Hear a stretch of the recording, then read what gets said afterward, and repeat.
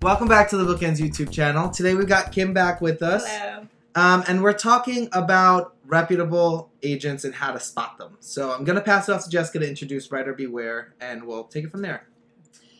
So as you begin your agent search, it's important to know that there are scam artists everywhere, and publishing and literary agents are no different. There are people out there who will try to take advantage of new authors, and they will call themselves literary agents, or in some cases even publishers.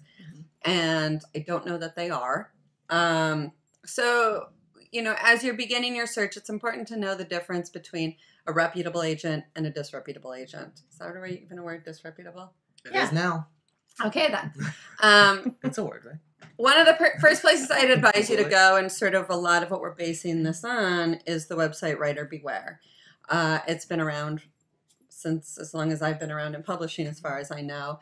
And they do a really good job of collecting information from writers and sharing it so that you can look through a list. And if you have questions about an agent or an agency, you can look on there and see whether or not charges have been brought up or issues have been brought up or exposed about the reputability of that agent. Right. Or agency. A lot of times it has to do with asking for payment up front, either to edit your book or to submit. So you should know that a reputable literary agent only makes money on commission. There should never be upfront fees. And so I think Writer Beware has collected information from other authors who have come up against these kinds of requests from other agencies, and so that you can know in advance if they're reputable. I was going to say reputable, but I didn't want to use it again. No agent. So you should never pay. In the corner of the screen, every time someone says reputable, I got to figure out how to do that. You should never pay an agent to read your work. Submitting is free. Querying is free. To be honest, although this is a bit of an aside, you should never pay any company any fee to get your work to agents. All agents who are open to queries and accepting submissions, you can do it through their websites, usually email. In our case, it's Query Manager. There are other things like that. It shouldn't cost you anything but time. Once an agent calls and offers representation, you should never pay them money. You will only pay them money when you are paid by a publisher for a book they sold, not for a book that you sold or somebody else sold, only for a book that agent sells.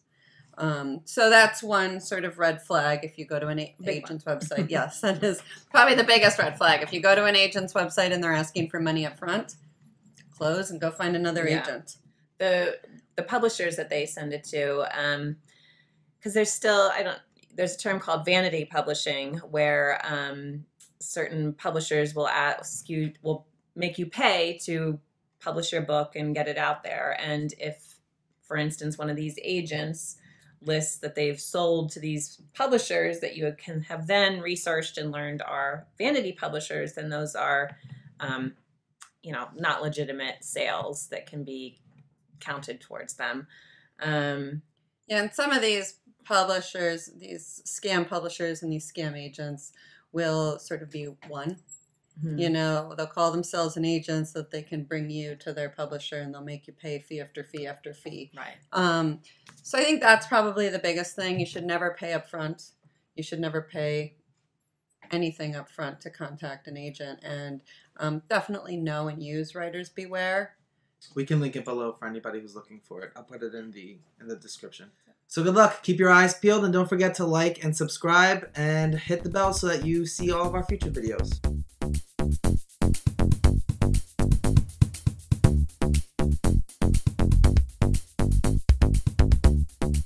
Welcome back to the BookEnds YouTube channel. You forgot to clap. Oh. Welcome back to the YouTube. I learned a trick. See? Yeah, that's why they do that. The clapper board.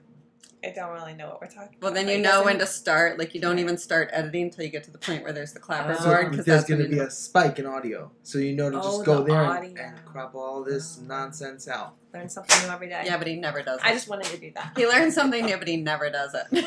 But she doesn't remind me mid-video like she did now. Now I'm going to Welcome back to the BookEnds YouTube channel. Just made a face. You're gonna crop that too. Nope. Faces stay in. Weird faces always stay in. But now you can't because you clap. There's a lot of clapping, a lot of audio spikes. I'm going to leave this entire part at the beginning. Just Excellent. letting you know. People will yell at you for making too much noise. Oh, yeah. Welcome